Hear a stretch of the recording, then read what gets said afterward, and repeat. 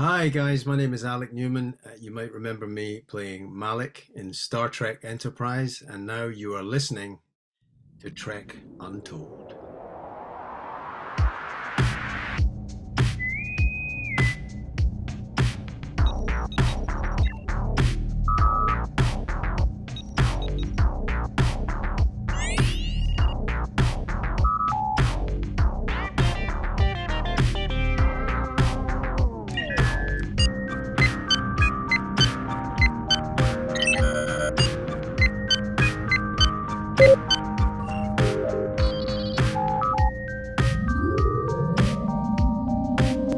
Hello and welcome to Trek Untold, Star Trek podcast that goes beyond the stars. I'm your host, Matthew Kaplowitz. What is a story without a bad guy? Would Robin Hood be as captivating without the Sheriff of Nottingham? Sherlock Holmes without his Moriarty? Tweety without Sylvester? A good guy is only as good as the bad guy is bad, but even the most intense antagonist is nothing without subtlety and nuance. On today's episode of Trek Untold, we chat with an actor who had a chance to develop a very memorable villain who plagued a certain Starfleet crew for a few episodes and left quite an indelible mark on the franchise. And that performer is Alec Newman. Alec appeared during the final season of Enterprise in the Augment trilogy, where he played Malik in the episodes Borderland, Cold Station 12, and The Augments. This genetically engineered superhuman was the bane of Captain Archer and the pride of Eric Soong, and gave everyone a run for their money during that 3-episode arc. He chased them around the moons of Antares, and well, you guys know the line. It's from At the Con. You guys can figure out the rest of that. Beyond Star Trek, you may have seen Alec in the sci-fi TV series of Dune and Children of Dune, which we are going to talk about today, Fearless, The Bastard Executioner, Angel, Casualty, and much more, as well as a litany of voiceover roles in video game series like Assassin's Creed, Dragon Age, The Witcher, Warhammer, and Cyberpunk 2077, just to name a few. When he's not being a malicious villain, Alec is a generous gentleman with a lot of knowledge about his craft, as well as love for the roles he takes on. I enjoyed hearing him reminisce about some of his past work, and his Star Trek stories especially were truly exceptional, many of which I believe have not been heard before until this episode. So set phasers on the highest setting because we've got augments on the bridge today, as we chat with the charming and brilliant Alec Newman on today's episode of Trek Untold. But before we begin this week's episode, I want to remind you to follow Trek Untold on Twitter, Facebook, and Instagram at Trek Untold, all one word. You can get show updates, check out some fun memes, and let me know what you think about what's going on with the current events in the Star Trek universe. You can also support this show directly on Patreon at patreon.com/TrekUntold, where you can support this show for as little as $2 a month. At higher tiers, you can listen to the shows before they come out, know about my guests well in advance, and even have a chance to ask them questions, get transcripts of these episodes to make sure you get all the info, and more benefits coming soon, including watch parties and live streams. But that's all dependent on more fans like you coming over and letting me know you want to be a part of events like that. If you want some Trek Untold merchandise, check out our store for gear and apparel, including shirts, hats, stickers, water bottles, notebooks, and a whole lot more. New designs will be added throughout the year, so it's always worth taking a peek. Trek Untold also has an Amazon shop where you can peruse everything Star Trek, sci-fi, and geeky on Amazon in one convenient location. If you're looking for a gift for the Trekkie in your life, or maybe want to see some of my favorite non-Star Trek things that you can get for yourself, check out the link for my Amazon shop in the show notes on the audio version and in the description below this video on YouTube. If you're listening to us on iTunes or any other audio platforms that allow for ratings and reviews, please leave us a 5-star rating and a positive review to help out this show. If you're watching it on YouTube, don't forget to subscribe to us at youtube.com/TrekUntold and give the video a thumbs up and a comment. All of these things help more people find this show and to continue growing and bringing you awesome guests each and every week. Now, without further ado, let's beam in this week's guest. Computer, access interview file. And welcome back to Trek Untold. And now joining us on the show, you know him as a son of Soong, but today he's just himself, and that is Mr. Alec Newman. Alec, how's it going today? I'm good. How are you, man? I'm doing wonderful. Very excited to talk with you because you're all the way on the other side of the world too. I'm so happy that we have the thing like Zoom that allows us to do this kind of thing. Yeah, post-pandemic perks. There you go. It really is. I was going to say that before we started, but it just came out of my mouth. I'm glad you saved it for the show. It's one of the amazing things. I mean, that's basically how I started this show too, was because of the pandemic. It allowed me to do this kind of thing, and it's given me a chance to speak with folks I probably would never have had the chance to, and that's including Sure, yourself, because sure. you're a folk who honestly has been on my list of people to get since the beginning of the show. So Oh, this that's is lovely. it's very, very cool to have you here. Yeah. So yeah, let's kick things off here, Alec, and I'd like to ask you the question I ask all my guests first in the show. And Okay. that's, what's your earliest memory of Star Trek? Did you grow up watching it? Ooh, good question. Well, I'll start by answering the last bit. Yes, I did grow up watching Star Trek. Shatner in yellow, Nimoy in blue, um, and the Uhura red. I mean, that was the show that I grew up watching, and I remember Shatner's speech patterns. I didn't remember them, or I didn't know them as a kid as anything except Captain Kirk. But and I got older and chose this profession and did some training and realized, oh my goodness, no one else would quite have done it that way. So I really, yeah, the look and the sound and the feel of it was really distinct to me as a child. Um, and then I guess the next stop on the sort of Trek bus stop is Patrick Stewart and that, what do we call it? Well, let's just call it the next generation. Um, and I've always been a fan, really, really and truly. I'm somebody who's a fan of Star Wars as well, but I think that Star Trek has always held something very, very special for anyone who's into the business of the imagination. I certainly hope that you didn't think all North Americans sounded the way that William Shatner did, because if you did, I apologize on Well, behalf of all of us. well, no, not at all. I mean, it sounds terrific. I mean, the thing about William Shatner is, of course, he was a classical actor before Star Trek came along. Yep. You know what I mean? So he was able to bring that kind of, I think he played Henry V in Stratford, Ontario, I believe, before Star Trek came along. And of course, it's one of those amazing things when people who were in these shows at the beginning, they didn't know that it was going to go past a few episodes or one season. They just did it. They were just doing the gig. So. But yes is the answer. A big capital letters, yes. All right, very cool. Now, let's get a little bit of the secret origin story of Alec Newman before we dive into your performing career here. So I'd like to hear a little bit about where you were born, who your Sure. parents were, what they did, and what little Alec wanted to be when he grew up. Well, my parents. I was born in Glasgow, in Scotland, and my parents, Jan and Sandy Newman, were actually school sweethearts who, Oh, wow.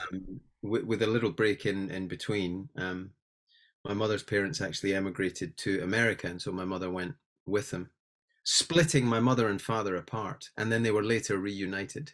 My father was kind of famous himself. My father was the lead singer of a band called the Marmalade, and so we were talking about this last week because they celebrated their 50th wedding anniversary, my Oh, parents. congratulations.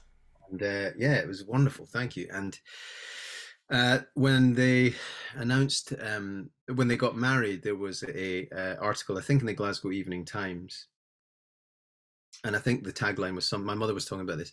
My Bonnie came back over the ocean or something like that, because she came back from the States where her parents had emigrated them to be reunited with my father, and a bloody good job too. Otherwise, I wouldn't be sitting here talking to you.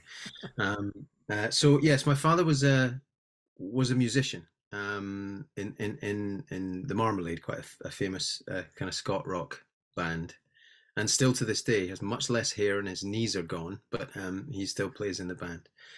And my mother really brought myself and my brother up. We moved when I was very young from Glasgow to the south of England. So I went to school in Berkshire, first a place called Bracknell, and then Edgebarrow School in Crowthorne, which is now a super academy. But when I went there, it was just a normal comprehensive school, high school, if you will. And my brother also, I have a younger brother, 4 years my junior. So performing for a living was certainly never frowned on. My father, he didn't have a leg to stand on, really. I think my father was an industrial chemist, and he quit to become a professional musician. He literally downed tools and said, "No, this is not for me." So when I decided that I wanted to sort of become an actor and work in, the arts, um, there was only ever kind of enormous kind of love and support from my parents, which is great because um, in many cases it's the exact opposite. What do you mean you have to become a doctor, or be a scientist, or go study for the bar, or the law bar, not the bar Yeah. bar. um so that's a bit about the background. And yes, when I was young, what did I want to be? Well, I had a book about space. This sort of links into around the same time that Star Trek was on British TV. Hmm. I entertained being an astronaut, like many young boys probably do, maybe yourself, I don't know, for a good 2 or 3 years. And I had these big hardback books on space and the planets, and so that was one idea that I had as a young man. But I think my imagination was always fired. So pretty much as soon as I got into the middle and latter stages of school, I kind of figured out that I was amazed that you could make a living pretending to be like other people and stuff. And pretty much latched onto that with the encouragement of some amazing teachers. And I think without that, I'm not sure how it would have gone. But Now, I don't really quite know the timeline of how things would line up here, but like when your dad had like Reflections of My Life or Obla Di Obla, like were you around? Were you able to like see him during those time periods, or were you around a little later so, on? so Reflections of My Life was, I think that was 19. I, I mean, Reflections was early. There was a song called Falling Apart at the Seams, which was 1975. Hmm. And of course, I would have been 1 year old. So the earlier records, no. My father joined the band in, I think, 70 or 71. Okay. So, and he appeared on Top of the Pops with Falling Apart at the Seams in 1975. And my mother says that when they cut to a close up of my dad at the mic, apparently I ran for the TV screen and gave him just a peck on the cheek, in close up. So yeah, I was aware that but you're a kid, so you don't know any different. I never knew, what it was like to have a dad that wasn't a musician, and there were presumably, people through the house, and other bandmates. They would meet at the house to drive off to concerts and gigs and appearances and stuff, and it was just completely normal for me as a kid. Yeah, it's really cool that you actually had that sort of upbringing where performing was very much not even just encouraged, but very much like go for it kind of thing. And I'm curious, Yeah, since he was in that world and he was a pretty, notable person too. Did he yeah. ever give you advice or that kind of thing as you're going on in your performing You know career? what he did? I leaned quite. I guess my dad was sort of delighted to be around when I started out. In fact, I remember, he came to the graduation, and David Suchet presented our diplomas when I left Lambda. Hercule Poirot himself. Exactly, yeah. And he's a wonderful man, and I think my dad is a bit of a fan. So my dad at the graduation, when we all retired to the pub, the handsome cab down from the Commonwealth Centre in Kensington, where we all got our diplomas, he was able to buy David Suchet a whiskey, which he to this day thinks is just the greatest thing ever. I forgot the question now because I'm right back there in my head. What was your last question, I'm Matt? just wondering, how he was once you started to get along in your performing Yes. career. Yeah, so I was mentioning the diploma day and the sushi whiskey because my dad loved being around. He loved the vibe of, I guess, young people starting out in Yeah. the same area that he was in. I remember when we shot Dune, my dad spent a few weeks with me out in Prague, um, and he loved being around.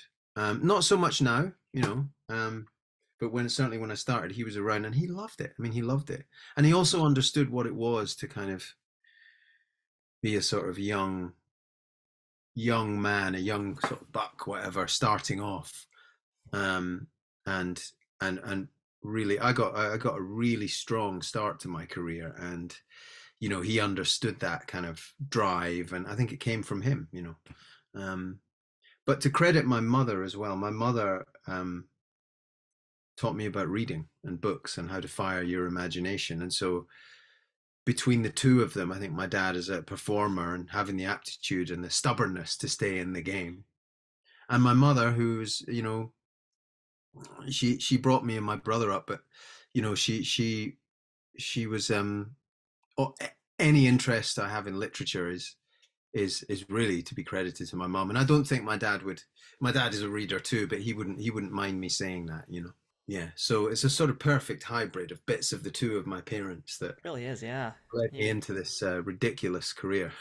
But it is really interesting. I mean, you got the passion for performing from your dad, and then you got basically the appreciation of the word, of the text from your mom, and those two things Got it. together is a very powerful combination in your line of work. Yeah, So and I sort of something I was aware of very early on. I was like, okay, that bit's from mum and that bit's from dad, and um, and still fortunately, touch wood, they're still around and they come and see me if I'm in the theater, and they enjoy seeing, shows when they come on the TV and stuff. And they're not shy about telling me if they don't like it. There's a movie I made a few years ago, and my mum, I sent her an early pre-release DVD, and she watched it. She was like, I didn't like that. It was boring. That was boring. I don't like that stuff. I won't tell you which one, but we'll spill that tea later on. Yeah, we'll save that one. Yeah. But I think it was really important to have that support and use that as a kind of taking off point. Well, let's talk about what your very first on-screen role was, Alec. If you remember that, because I know IMDb says something. I never trust that website. So, no. Do you remember what your very first on-screen gig was and what you learned from it? So I first appeared in a role in a series called Taggart, which is a Scottish Glasgow set detective show, police show. And originally Taggart was played by a great old Scots actor called Mark McManus, who sadly died. But they kept the show going, it'd be a bit like Columbo without Columbo, but it sort of worked because the sidekick stepped up to the lead cop role, and then the other sidekick was there, and then they were like a duo. So my first role was the murderer in that. I don't think I'm spoiling it because it was in 1996, so nobody's going to dig through and wonder what happens here. I don't even know if you can. I don't even know if it's available anymore. But it was a 3-parter. It was called Taggart Apocalypse, about a religious cult that set themselves up in the countryside outside Glasgow, and a series of murders based on the 7 deadly plagues start to happen, and that's that 3-parter crime to be solved. So I played the misguided son of the cult leader who ends up being behind the whole malarkey. Yeah, I had stepped out of the National Youth Theatre production of Othello to go and do it, and I was playing Iago opposite Chiwetel Ejiofor, who of course went on to very, very great things, and is still a dear friend of mine. But I stepped out of doing that, and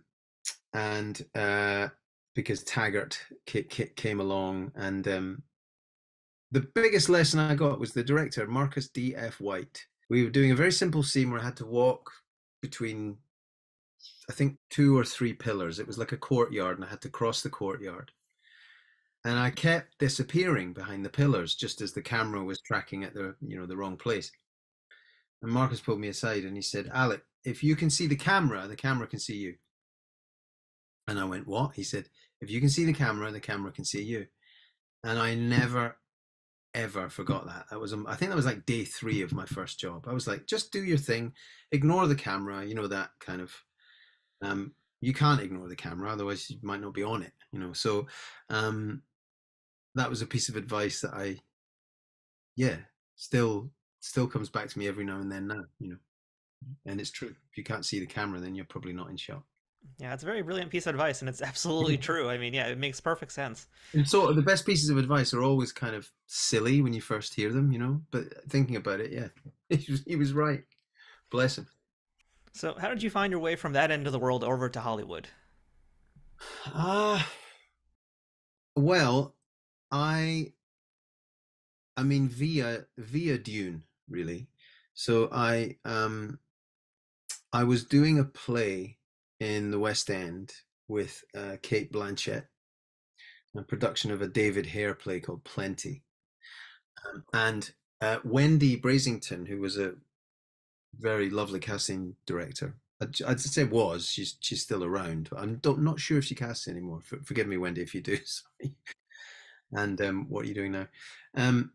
She had cast me in this play, and she was involved with the London end of casting for Dune, and she suggested me.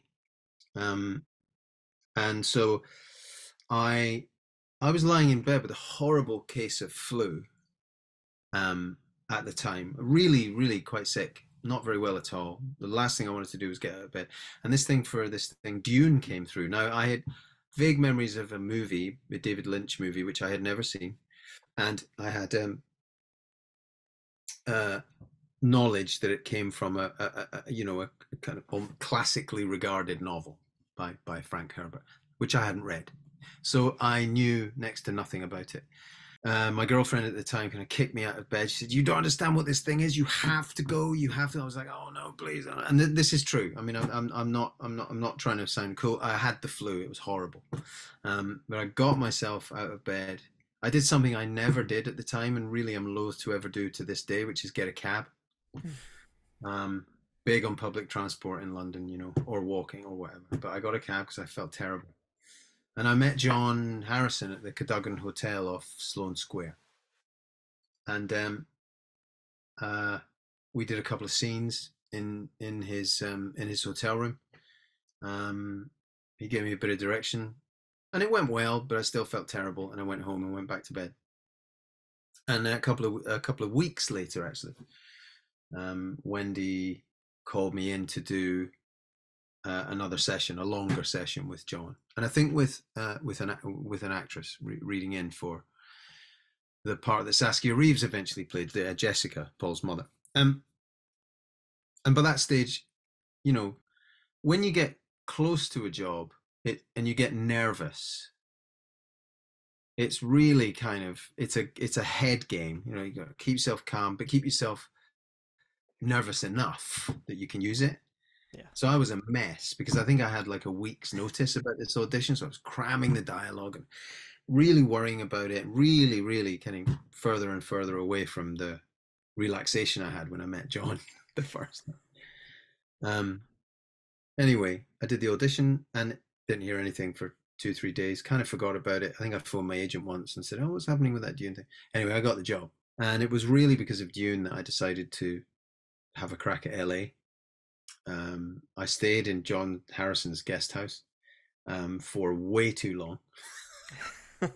He wouldn't take any rent from me.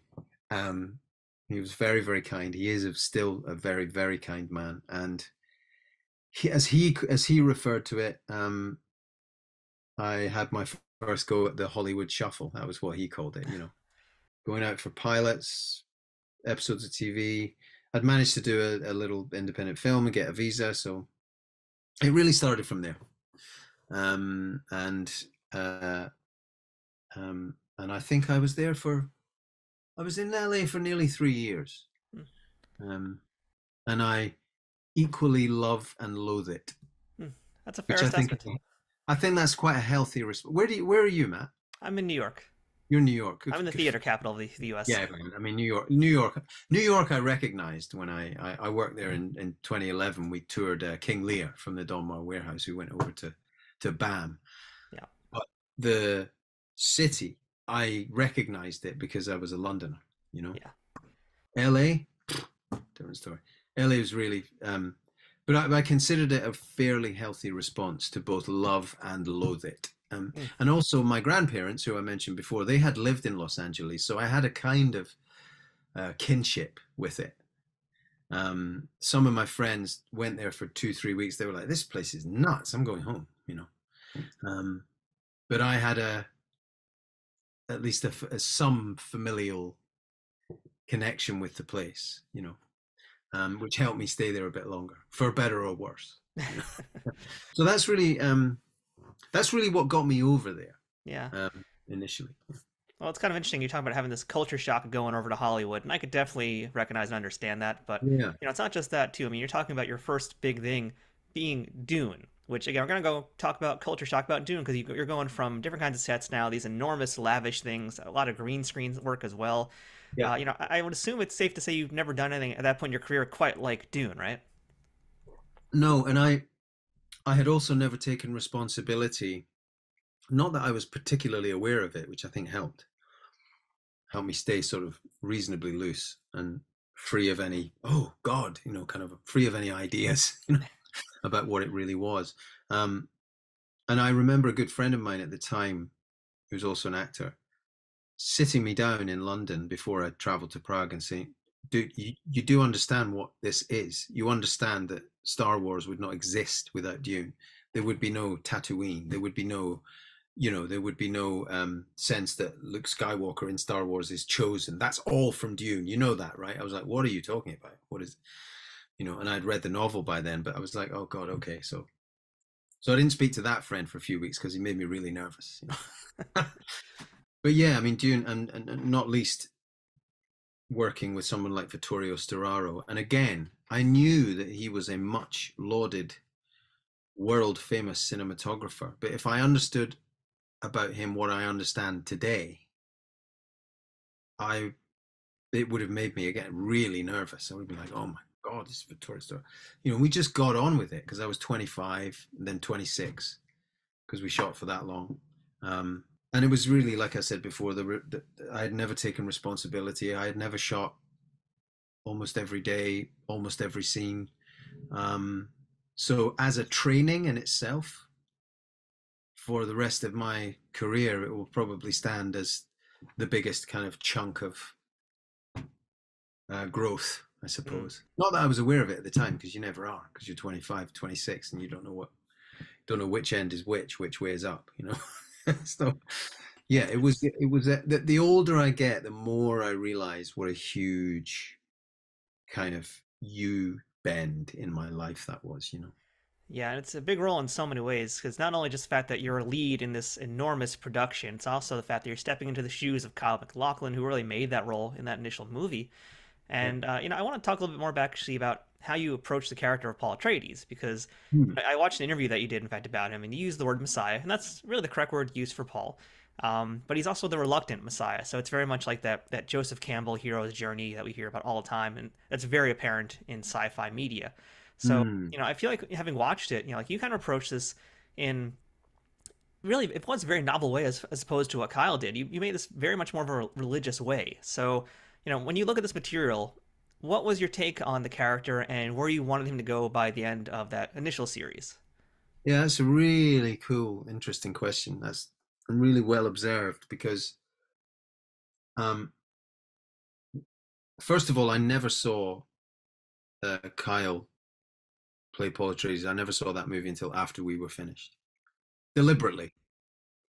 So, and secondly, John and I talked at great length. I mean, I think I had 2, maybe 3 weeks in Prague before, pre-production. And Prague's a great city because I would take the novel and go for dinner, sit, read a few chapters.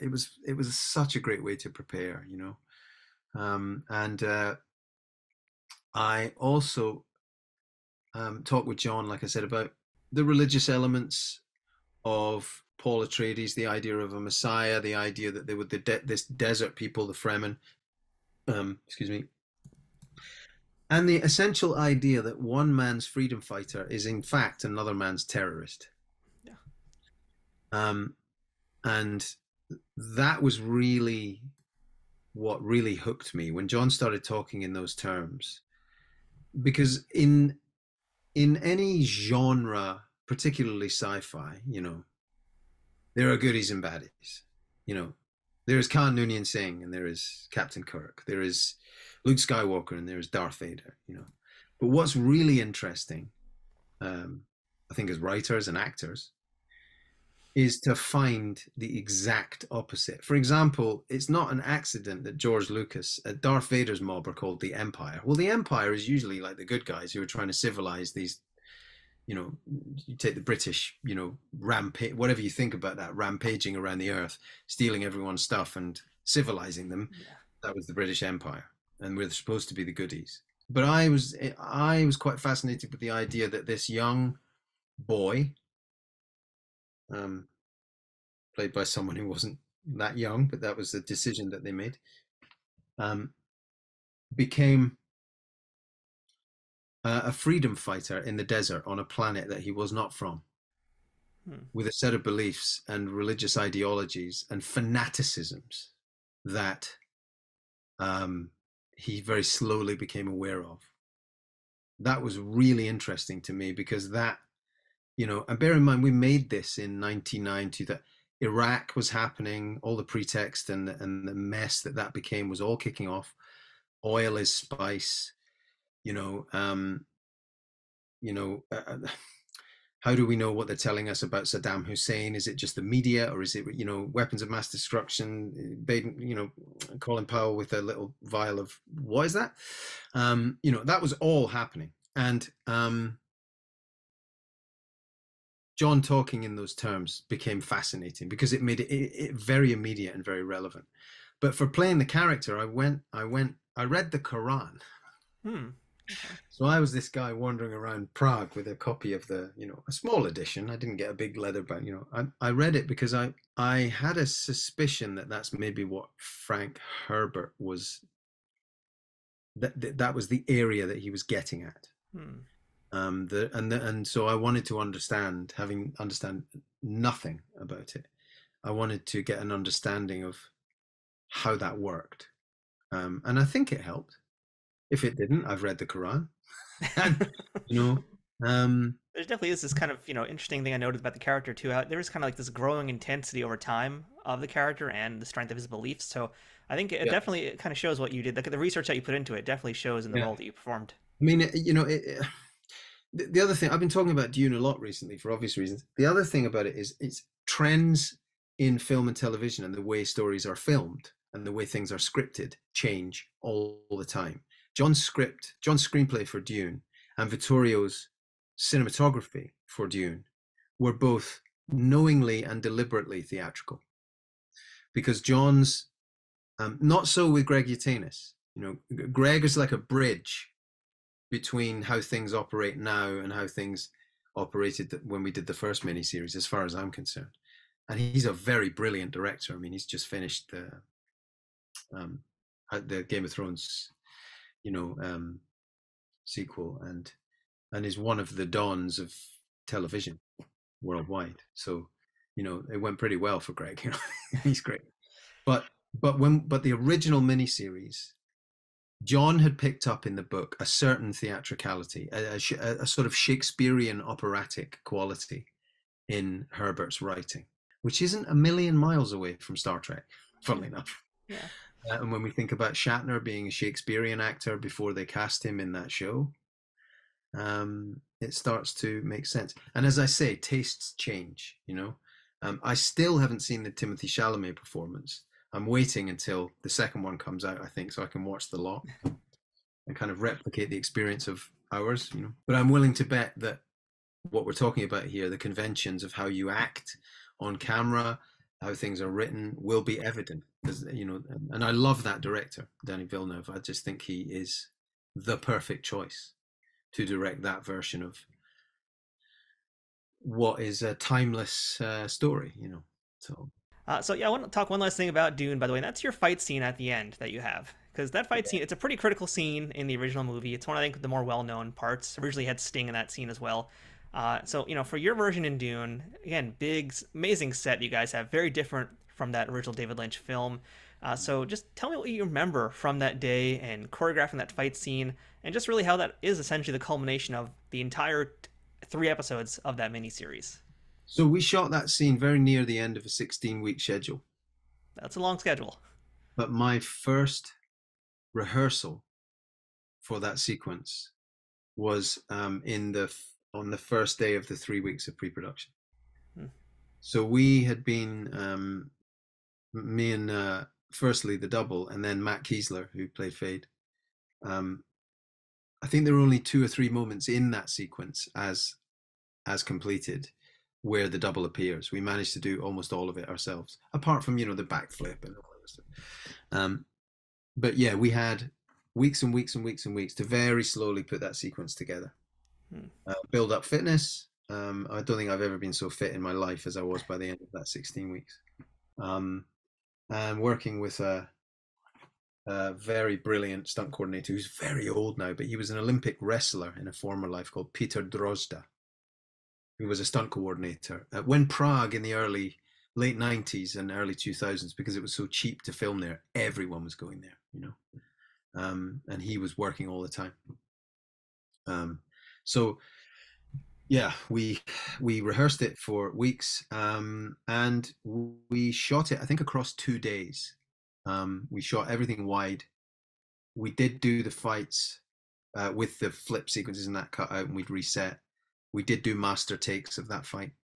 Vittorio wanted a kind of formality, a sort of Japanese formality to the way that it was shot. Yeah. So it's shot very, very classically from the side. We did all that on the first day, as I recall, and then the second day the doubles came in and did their pieces, and then we shot close-ups and pieces and little bits of the fight tighter. And I do remember John talking to us. It was a very deliberate cinematographic approach to focus on the ceremony as a way of upping the stakes. He even had a lot of people hated it, but I think it's brilliant. He even had the guild navigators go across the frame like that as the politics moved. They put their chips with who they think's going to win, and there's a point where they, after the fight's complete, they just all shuffle across the frame, with the pointy hat. And that formality was helped by Mr. Piszczek, Theodore Piszczek, who's still with us, a very brilliant designer. He had designed these ceremonial. I basically I'm looking at a picture of it on the wall, actually. It's a bit of a Japanese kimono. We even had the head thing. And that came off before Paul comes down, as I recall. Yep. Onto the floor. Very ceremonial. The focus was very much on the ceremonial aspect. And we had weeks to prepare the fight itself, because there was a lot going on in pre-production. So we didn't nowadays, you'd probably meet a stunt coordinator 3 days before and you'd stick it together, and the doubles might do lots of it. But we were very fortunate, Matt and I, that we could shoot what we'd been working on. It was quite satisfying, actually. And my dad was there. That was one of the days that he was there. Yeah, it's a very cool looking scene, and it did remind me, now that you're telling me the sort of Japanese cinematography roots in it, it felt like if I was watching a Kurosawa film. It felt like there's that kind of, that almost like weather and ambience in the background too. It's happening. Yeah, it felt very much rooted in that kind of mystique. It's a physical representation of a political shift. That's how John talked about it. Which, that's quite cool. Well, Alec, I want to talk about one more thing before we jump into our Star Trek discussion here. And I found this hiding in the dark corners of YouTube, but I was able to find your performance as Dr. Victor Frankenstein in the Hallmark Frankenstein film. Oh, yes. Yeah, which also has William Hurt and Donald Sutherland and Luke Goss as the monster in it. And it's a really great movie. Number one, so anybody out there who wants to see some excellent work by Alec, check that out. Just a good movie. But I also really appreciated your take. And again, we're just talking about what you did for Paul Etraides in Dune. What you did for Victor von Frankenstein as well, it's very much kind of a different take, and especially at that time, of what that character was. I guess you could say the stereotype of the mad scientist. And right. I'd love to hear, again, a little bit of your thought process of how you approach this character, who is such an iconic, really cliche in some ways, and found a way to make it refreshing. That's really cool, because I said earlier, I'd never shot anything every day for 16 weeks. And that was another one. This was another one. So there's parity between that and Dune, actually, because both were adapted for television and both remain more faithful to the original novel than you would be able to facilitate, both in running time and running time alone, really, if it was a movie, if it was a one-off. And obviously there's parity too with the great William Hurt, again, who you work with somebody once and you're in awe, but I had some sort of, I think, paternal father-son thing going on with William as well, which, again, the older I get, the more I value it, particularly now he's gone. He taught me an awful lot, that man. He was a great actor and wonderful screen actor. And so when he went, I realized a lot of the things that he had, taught me almost by mistake. And he would be embarrassed. He wouldn't like that, oh, stop it, but He was a very great teacher and a very kind man. But that thing about being true to the book was fantastic. And yeah, to get away from the zany, because there is the literary history of these projects and there is the cinematic history of these projects. And the cinematic history of Frankenstein is dictated by the Karloff bolt through the head, Yeah. Which isn't in the book.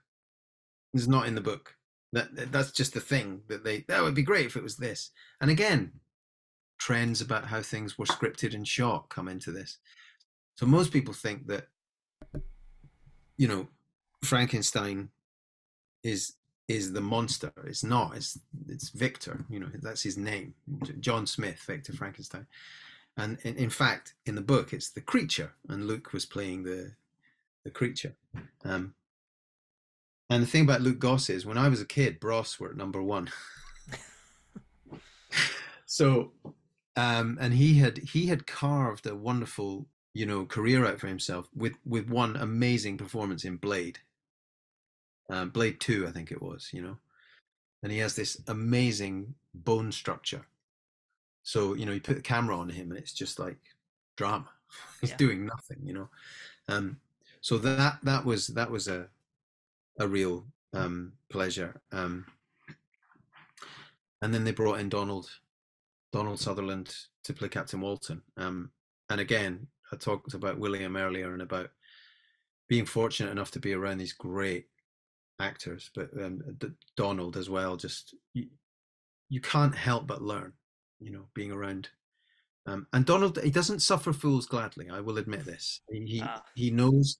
Let's say he knows the conditions under which he can do his work, and if we deviate from that, he's not shy in telling people. I think he sent me back to I was smoking at the time. Sorry. And he was an ex-smoker, so he sent me back to my trailer to brush my teeth after asking me if I had been smoking. So I said yes. Go and clean your teeth, please. Yeah, I do think it's interesting what we were just talking about with Paul and Dune and how you kind of looked at it.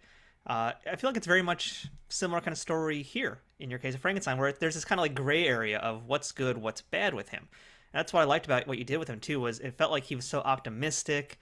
And he was looking for this, and he had like these goals, and they were like altruistic goals, but really they ended up not quite being that way. And yeah, I mean, there's a lot of great back and forth you have with Luke Goss. Very complex relationship between your characters. That is, in a lot of ways, I guess a good comparison. Trekkies look at this. It's almost a little bit like Kai Wynn and Kira Nerys. And just like we know which one really is the bad guy, which one's a good guy, but there's always a little bit of gray area in that. And I found that really great. Just what you did with your character, and also the back and forth you had with Luke. There's a lot in the Mary Shelley novel about God. And I remember one line that William had to me. It was a scene in a graveyard. Only God can create life, Victor. Only God. And it's a science fiction novel. Let's face it. I mean, it's the original science fiction novel, Frankenstein. It's not set in space, but the definition of science fiction is that it doesn't have to be set in space. It's just that's where we went with it. And it's gothic horror, and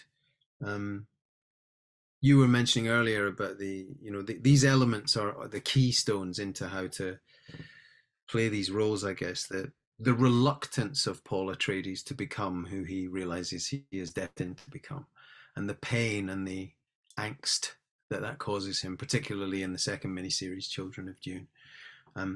There is a religious element to Victor Frankenstein that Mary Shelley put in the character, whether he's aware of it or not. The sense that he has done something not just wrong, but ungodly against the code of humanity, something maybe evil, but definitely immoral. And it's those struggles that I think you're talking about. And again, I have to credit Kevin Connor, who directed that. There were lots of, I was young and I was lapping all this stuff up, I got to play these great parts, but if you don't have a director that talks to you about these arguments, you're just pulling faces. You're pulling faces, It has to be going on in your your mind. There has to be something that's consuming you that isn't just, when do I say that and when do I move? And, there's got to be something behind that. And increasingly, at least in film and TV these days, sometimes that bit of a process can get missed because you have to hurry up. We need it now, and we should have shot it last week. And I just want it to look cool, and that's fine. But if it looks cool and it's got nothing else going for it, there's a lot of, you can spin through Netflix and Amazon for hours and everything looks cool. Everything looks cool now, but it's got to have a bit, it's kind of beating heart, and so with both these projects that you've mentioned, you're reminding me now that was kind of the case. Trek Untold will return momentarily. Trek Untold is sponsored by Triple Fiction Productions. Celebrating 15 years in business in 2023, TFP creates 3D printed Star Trek and sci-fi inspired items that fit into any collection. Whether you're a cosplayer who wants a Starfleet phaser, a Bajoran tricorder, or a Klingon dagger, or a toy collector looking for that special accessory or diorama to make your figures truly stand out, Triple Fiction Productions has exactly what you need. And for you figure fanatics, that includes products that are the perfect size for Galoob, Mego, Playmates, and everything in between. All products are 3D printed in the US, with new designs constantly being updated on their website. Repeat customers can sign up for TFP's loyalty program for free, which is a great way to save money as you build your collection. Repeat customers can sign up for TFP's loyalty program for free, which is a great way to save money as you build your collection. Repeat customers can sign up for TFP's loyalty program for free, where the more you order, the more discounts you receive. TFP also has a Pay What You Want section, where clearance or misprinted items are available at a discounted price. Best of all, every product can be shipped worldwide. As a special bonus for listeners of this show, Trek Untold has a special discount code just for you. Enter Untold10 at checkout for 10% off of all orders with no minimum purchase required. That's 10% off using Untold10.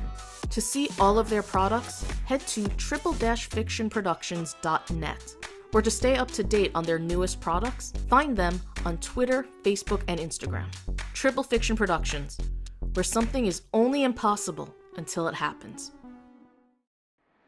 Are you looking for the perfect fashion statement to show you're a geek and proud of it? Well, welcome to Geek Girls Castle, where I make fun and functional geeky clothing and accessories for every occasion.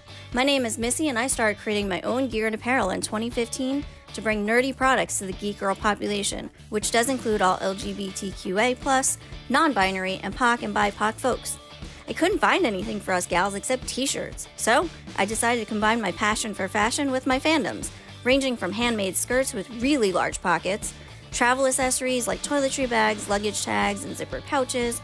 I also embroider nerdy items for home decor like wall hangings and hand towels, and products like keychains, bookmarks, and journal covers. Need something to carry all that in? Well, I make great bags to put all those accessories into or onto. Whether you like Star Trek, Star Wars, Doctor Who, Marvel, DC, and everything else in between, there is something for every geek girl. My website is constantly updated with new styles and fandoms, no matter what time or dimension you come from. If you'd like to browse my products or ask for something custom, visit me at geekgirlscastle.com. That's geekgirlscastle.com. Have you ever watched a YouTube video and said you wish you could do what they were doing? Whether it's the filming, the production, the editing. Maybe you listen to your favorite podcast and you wondered how they put that show together, how they got that great sound quality, what gear they use, how much does it cost to get started? Or maybe you checked out a video or read a book about one of your favorite entrepreneurs and it made you say, I want to live that life. I want to do what they do. Then check out my podcast, Toys and Tech of the Trade.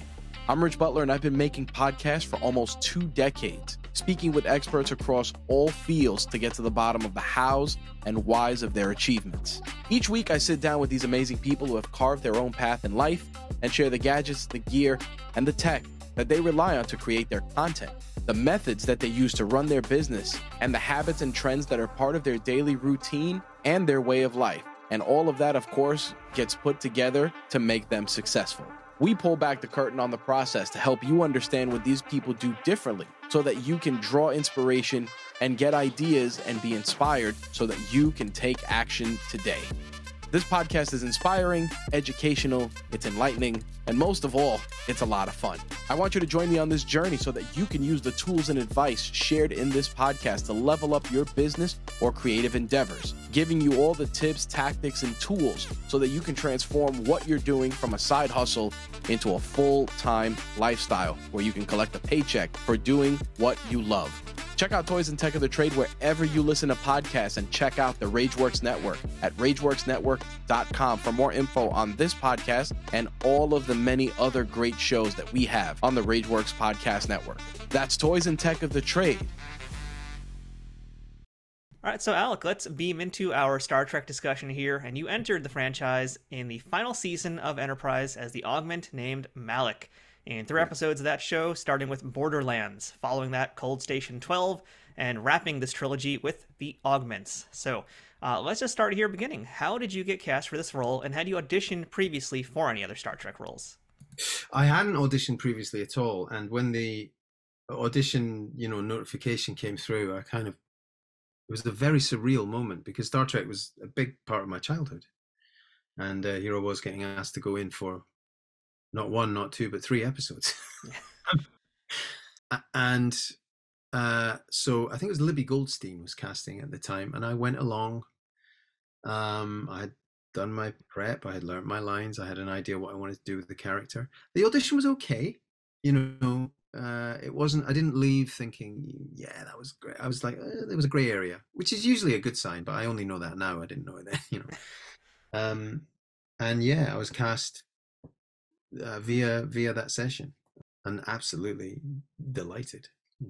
Surreal to be asked to go and be a part of what is a vast universe of fictional worlds, but also actual actors. Thousands and thousands of people that have been involved in it. And you definitely dodged a bullet by not having to be some weird prosthetic covered alien. You got to be essentially a human, just a super powered human. Yeah, I dodged a bullet somewhat, but I didn't dodge the spandex lycra. Yes, you did not. Or the wig. I didn't dodge the wig. I mean, that was some wig. I'm only a few inches off the wig now. Actually, I could probably, just. But yes, I didn't have hours in prosthetics. You're right. So I was grateful for that. But you did have, like I said, the spandex, and I gotta ask, it's just a weird Trekkie observation here, but the Augments are super smart and super strong, but if they're so smart, why can't they get clothes that don't look like Swiss cheese? Like, those things are just covered in holes. Yeah, I know.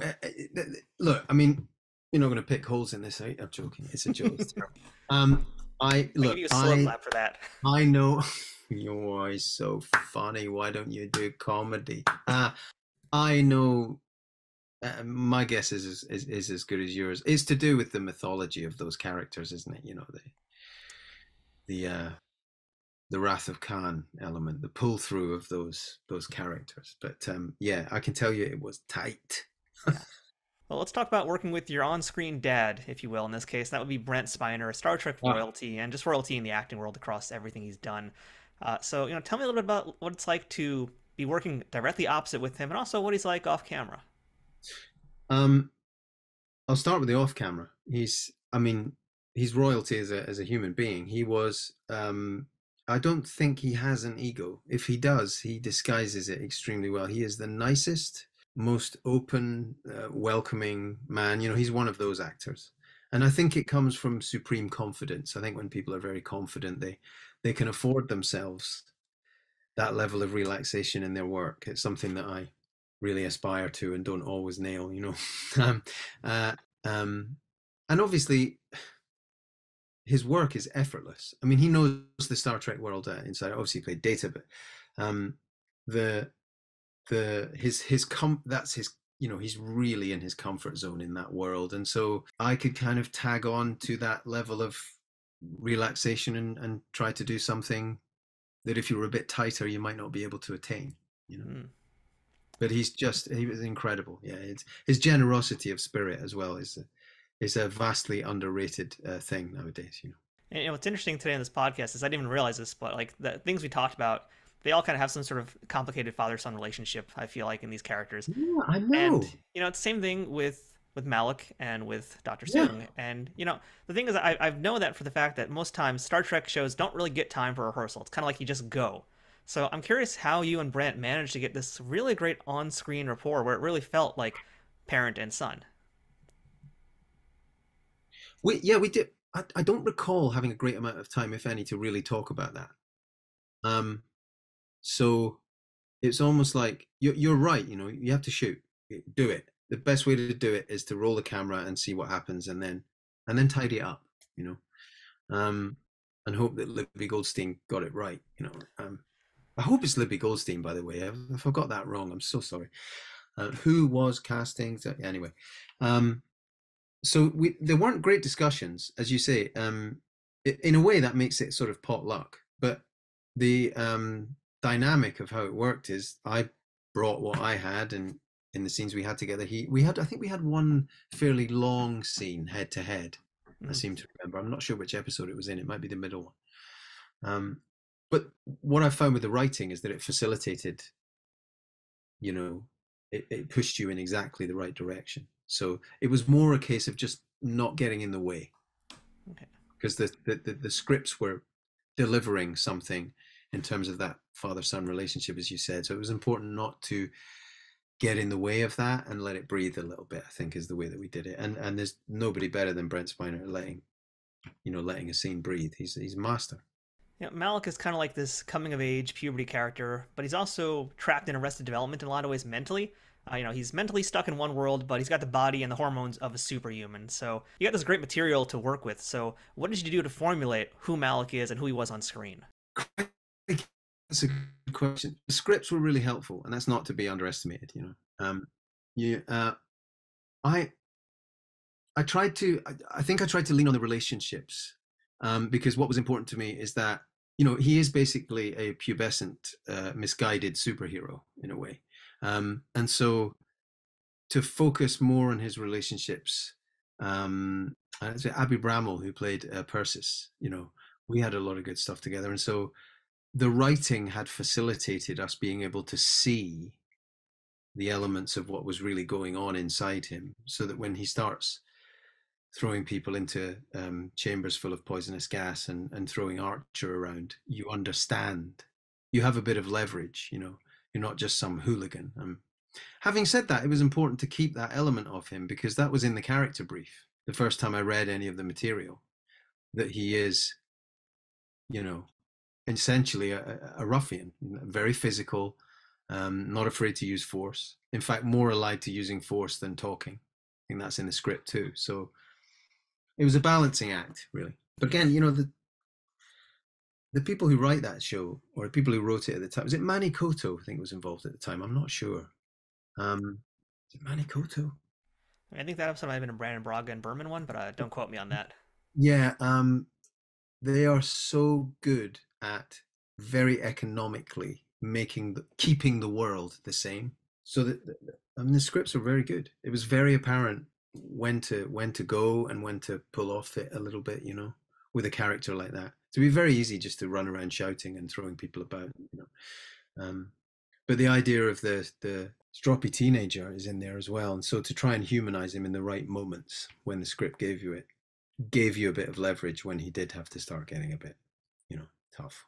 And since you did just mention a few moments ago running around gassing folks in that episode called Station 12, I'm curious if you remember working with a particular actor in that episode, and that would be Richard Reilly. He was a guest on this show, and he had some great stories. He played Dr. Lucas in that episode.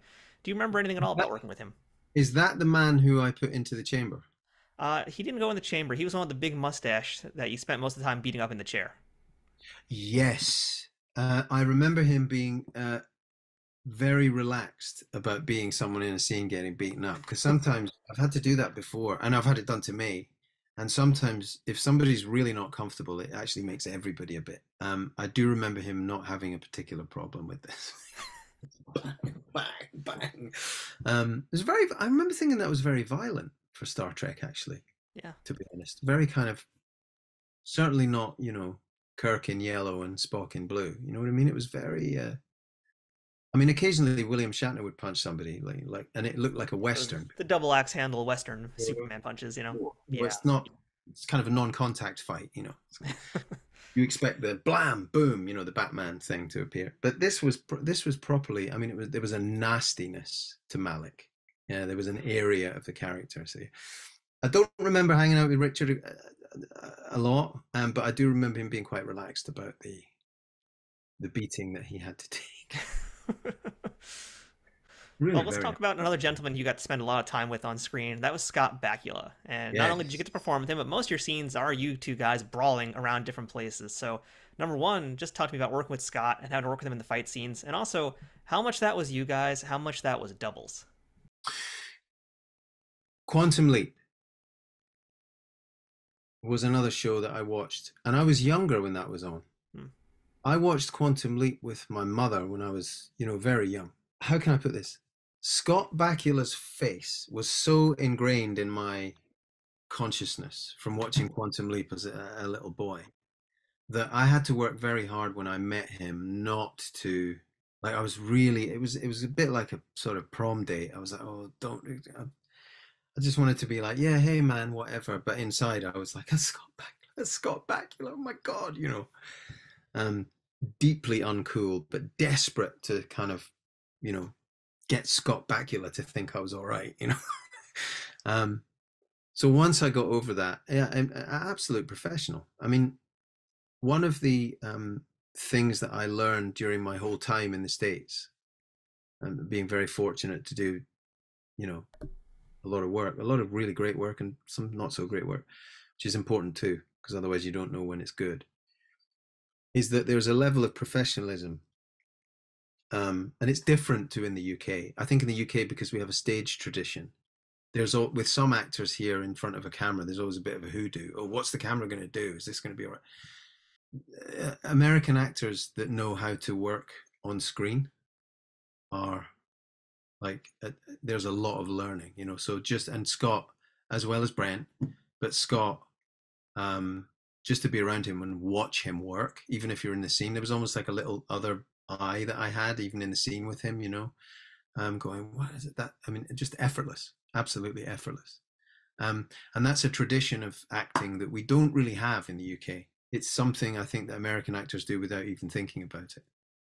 And yet there's American actors say, well, how do you do that kind of stagey thing? How do you, so there's a mutual respect for the different directions that we come from.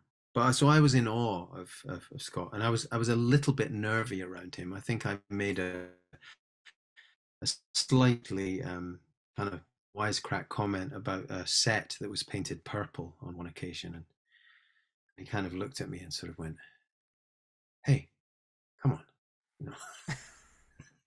kind of don't talk about the set. That's the set. That's a Star Trek set. Wake up, Because I was young, I was trying to pal up to Scott Bakula, and it didn't quite work, And we got to have a good go at the wire pull. I think ultimately it was a stunt man, but we did everything except the moment where the body flies up against it and hits the wall. We got very physical, and at the time he was really into that. There were no punches were pulled. It was properly, I had to hold him by the neck.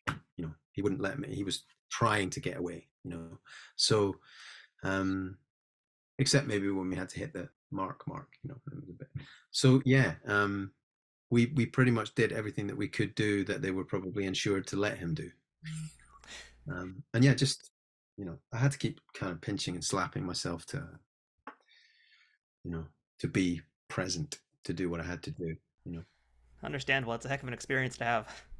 Yeah, coming from where I come from, family moved down from Glasgow when I was 4, and I was sitting in my house. Was I 7, 6, 7, 8, watching Scott Bakula and Quantum Leap. Well, Ziggy says you have a 5% chance of that, all that stuff. The great Dean Stockton, bless him, and it's a part of my. I didn't realize that it was a part of my sort of being from when I was a kid. And then there I am, you sort of going toe to toe with Scott. I think there was a lot of at the time. I think the show. I think what was it on UPN at the time? Yep, UPN. I'm not sure what stage they were at with whether they were going to continue. I mean, I had never taken responsibility for a series TV. The lead in a TV series, a network series. I have since done it, and I sort of understand what the pressures are now. So I understand what Scott may have been carrying, to have that level of responsibility and to feel that it was his show, because it's very much Archer's show. Although all the other guys are great. I remember, is it Dominic? Dominic Keating, yep. He was wonderful, and he's English, so I think he's English. Yeah, he was wonderful. So we could talk about football and stuff like that on the odd moment. But I if you see what I'm saying, in hindsight, I suspect that Scott Bakula was thinking about. He had a lot of plates spinning, I think.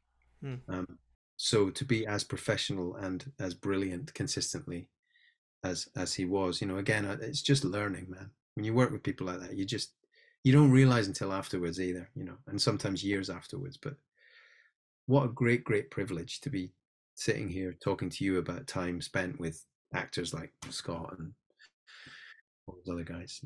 So Alec, the episode The Augments, that was the final one you did in this trilogy here. That has a little more piece of Star Trek royalty in it, because that was also directed by LeVar Burton. And I'm a big fan of LeVar, so tell me what it's like to be directed by him and just being around that man, because that's the guy I'm dying to get in this show. Whatever he says, you just do it. Even if you don't really get it or you think it might not work. First of all, that rarely happened, but in the 2 or 3 occasions when it did, I just did it and I was like, oh yeah, okay, you understand this world. You understand this, how this thing should be shot, how these lines should be delivered.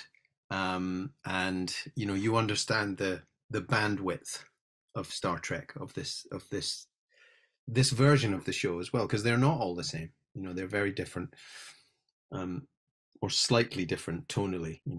And LeVar really understands that, and we don't need to talk too long about why. So, but also very detailed. Very detailed direction. Some TV directors I find over the years, just do it. We'll do it. We'll do it again. We'll do it again. We'll do it again. We'll do it again. He would come in and chop away at a certain bit until there was a little bit of finesse. And I remember this scene where I think the ship is going down and Malik is badly injured and he's lying on I just remember lying on a control panel going, oh my God, I'm lying hurt. I'm on a control panel in Star Trek. Really. And, he was really he wanted a remembrance of Montalban, from The Wrath of Khan, and that sense. And I loved that movie. I think it's lots of people's favorite Star Trek movie, The Wrath of Khan, and that performance from that actor in that at that time. The thing with the ears, when he puts them in the Chekhov and someone else's horrible ears, wormy things, the little thing, the SETI eels. Yeah, just like and the accent and the bearing. I mean, a very impressive man. So I do remember me and LeVar talking before a take about that. This is it. This is that kind of, give it that size. So yeah, again, a privilege. And again, just pretending, trying desperately not to be too uncool or look too excited.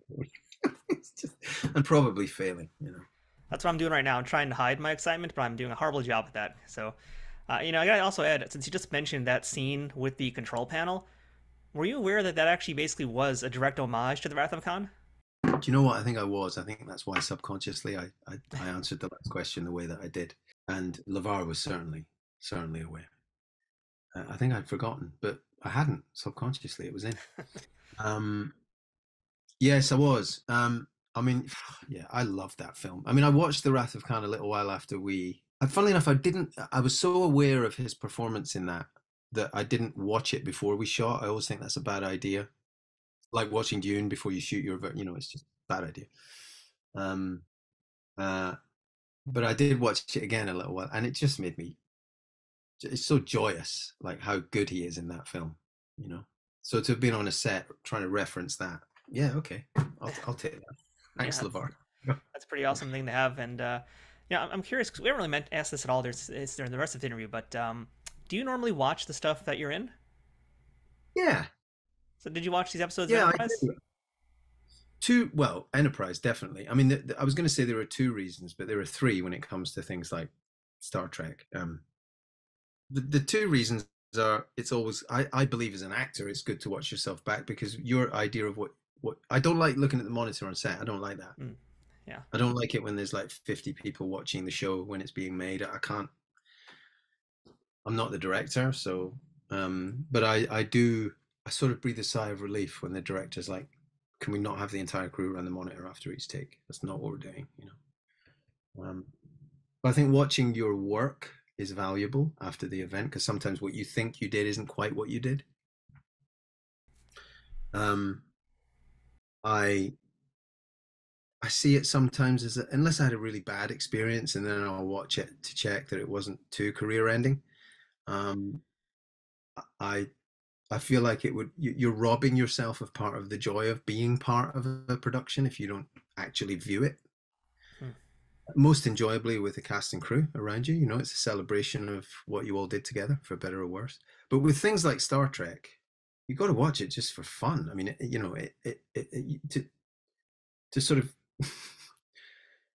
I'm probably a terrible actor for saying this, but just to see yourself in something so kind of cool, and already it was a part of me anyway, you know, and now I'm in it forever, you know. And my daughter, who's, you know, 3.5, will probably watch this thing in 20 years and go, Dad, look at that wig, or, you know, whatever. But and she won't understand Star Trek in the same way that I do, but I bet you they're still making it in some form when she's, you know, when she, you know, goes to high school.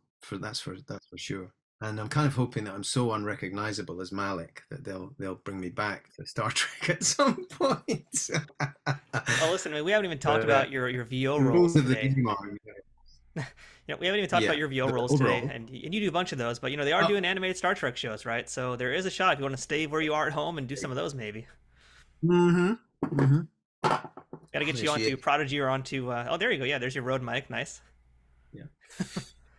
Also known as the savior of Zoom during the pandemic. Yes, and also known as, maybe I should have plugged it in at the start, but never mind. So, you know, I guess last thing here about the Star Trek stuff too, and I guess just to follow up on what you just said, I mean, what did you think of your performance as Malik, if you did watch it back? I mean, were you happy with what you did? Would you have changed anything? I don't know when the last time is that you've seen it, but what did you think about what you did? I enjoyed it. I mean, again, it's so difficult for, you know, go over to America as a Brit, as a Scot, but as a Brit, and you're working in like a franchise like that. It's really, really hard to just look at the work pure and simple, because it's so much fun to watch it, you know. I mean, I remember the first time I saw the scene where Malik and one of his cohort, and that guy was an MMA fighter.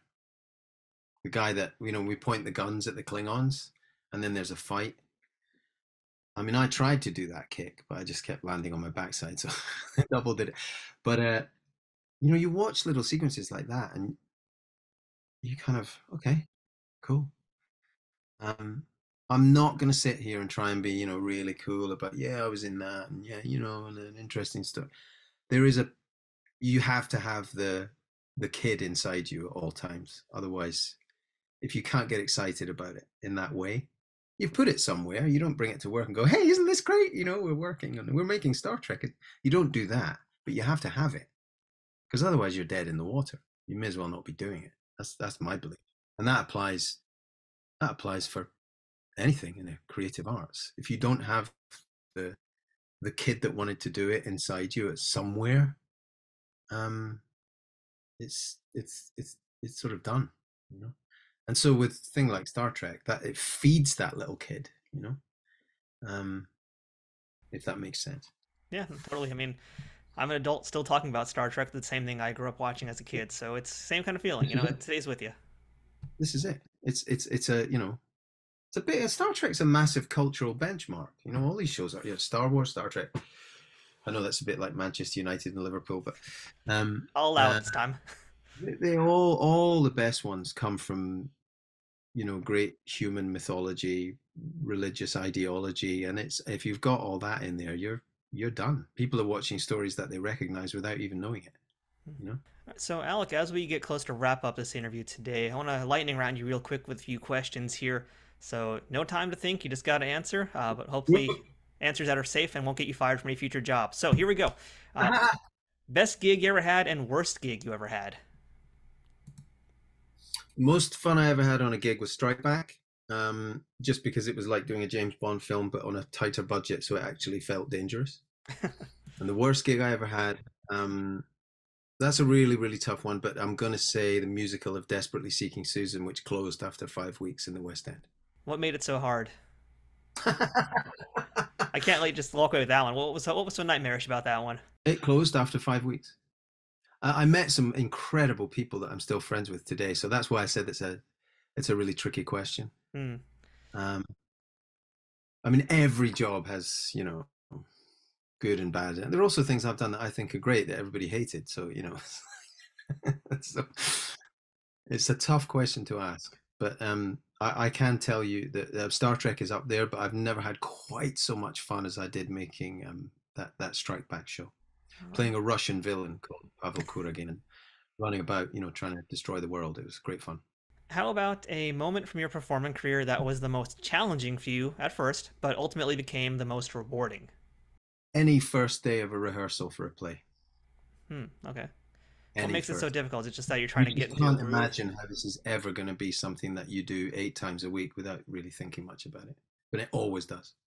How about most valuable piece of advice that someone ever told you, whether it be about life or about acting, that you still hold on to and use today?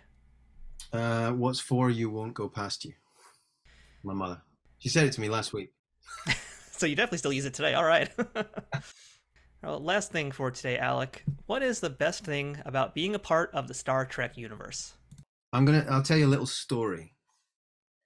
This is my best moment, and it wasn't on set, and I wasn't supposed to do it.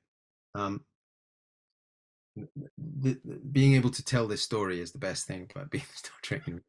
I finished work one day, and for some reason, I think they had shut the main exit from the stage from makeup at Paramount. So I had to sort of go through a cut through, and the cut through was through the stage, and it was the stage that they had the bridge on. So I went, no, there's no one around. So I went onto the set, and it was lit, but it was lit with, the down lights. They were in standby mode. So it was a bit gloomy, but I thought, well, got to do this. I have to do this before I leave, I think I had like 2 days of my contract left. So I went and sat in the captain's chair and did the thing, Only for a few seconds, but I was like, yeah, this is magic. This is great. I've got to get out of here. And as I left the set, I went, oh, and there's little security cameras all over the place. So somewhere these guys have footage of this idiot putting his bag down by Captain Archer's chair and going, ooh, yeah. But no, it often takes my breath away when you hear fans talk about it, because for me it was a very intense and a very enjoyable 3 or maybe 4 weeks of my life, but it's still around today in the imaginations of people, and that's really, really cool, particularly for a boy that grew up watching Star Trek and Quantum Leap. You can't really get better than that. I just like watching you tell that story, because as soon as you got to the part about the captain's chair, you just totally turned into a child right there. I totally felt that glee.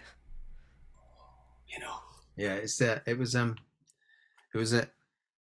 such a cool thing to have been involved in, And the other surprising thing about Star Trek is I'm absolutely convinced that when my daughter is 20 years old, they will still be making Star Trek. Yeah. When she's 100 years old, there's still going to be Star Trek. Yeah. And maybe she'll be in it one day. I don't know. I'll see if I can persuade her not to pursue a career in pretending. And but that wouldn't be fair, because my father never did that to me. Neither did my mother. So she can do what she wants. We'll support her. Well, Alec, thank you so much for spending time with us today and telling us all these great stories, sharing a lot of your knowledge about what you do, really breaking it down for us. And yeah, it's truly been a legitimate treat for me to be able to talk to you today and spend this time with you. So thank you so much for being a part of Trek Untold today. It's been a real pleasure. Thank you for asking me to come on. That's it for this week's episode of Trek Untold. Until next time, don't forget to follow us on Twitter, Instagram, and Facebook at Trek Untold, all one word. If you'd like to directly support this podcast, please consider becoming a Patreon supporter over on patreon.com/TrekUntold, which gives you access to some great perks that can't be beat.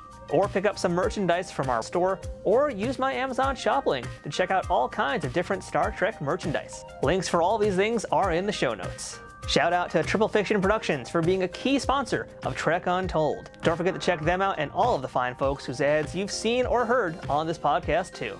If you have any questions, feedback, or comments for the show, or would like to suggest a guest or discuss sponsorship options for any of these episodes in the future, send me a message at trekuntold@gmail.com. I hope to see you here again as we uncover more untold stories from Star Trek and beyond, and get to know even more amazing people who have contributed to this ever-expanding universe. Until next time, I'm Matthew Kaplowitz, and remember, fortune favors the bold. Trek Untold is sponsored by TrekSphere.com, promoting fan-produced Star Trek content in all forms, is powered by the RageWorks podcasting network, and is affiliated with Nerd News Today.